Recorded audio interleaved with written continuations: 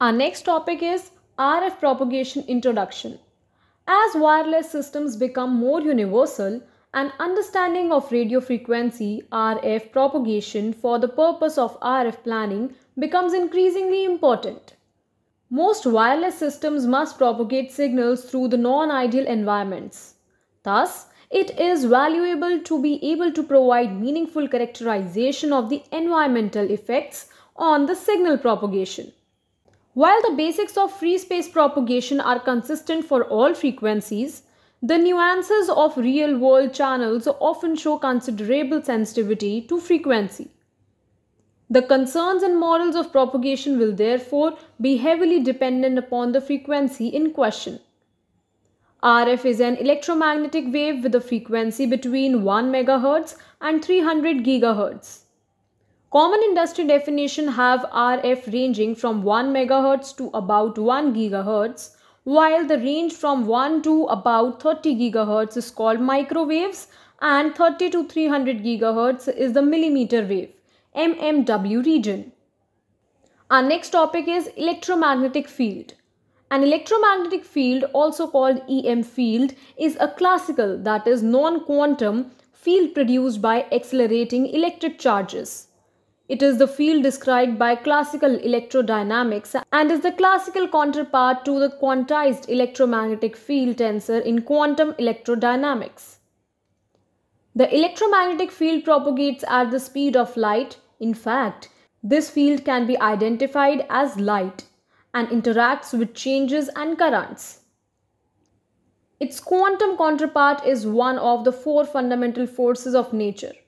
The others are gravitation, weak interaction, and strong interaction. The field can be viewed as the combination of an electric field and a magnetic field.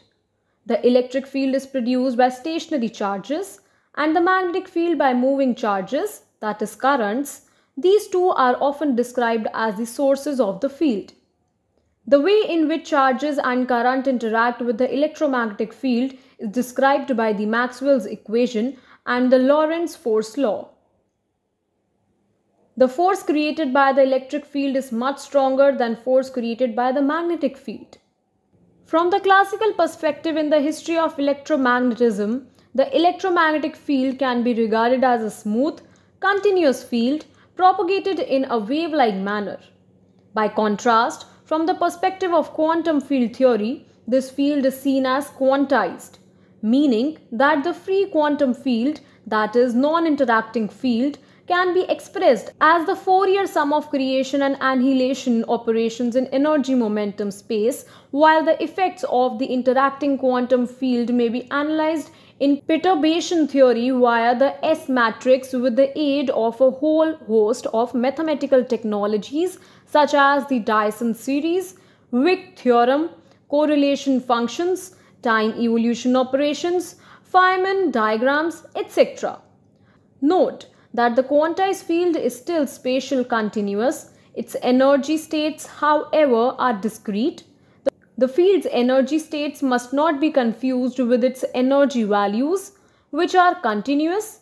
The quantum field's creation operations create multiple discrete states of energy called photons. Our next topic is near and far field. The near field and far field are regions of the electromagnetic field EM around an object such as a transmitting antenna or the result of radiation scattering of an object. Non-radiative near field behaviors dominate close to the antenna or scattering object, while electromagnetic radiation far field behaviors dominate at greater distances. Far field E, that is electric, and B, that is magnetic field strength, decreases as the distance from the source increases, resulting in an inverse square law for the radiated power intensity of electromagnetic radiation. By contrast, near field E and B strength decreases more rapidly with distance. The radiative field decreases by the inverse distance squared, the reactive field by an inverse cubed law, resulting in a diminished power in the parts of the electric field and an inverse fourth power and sixth power respectively.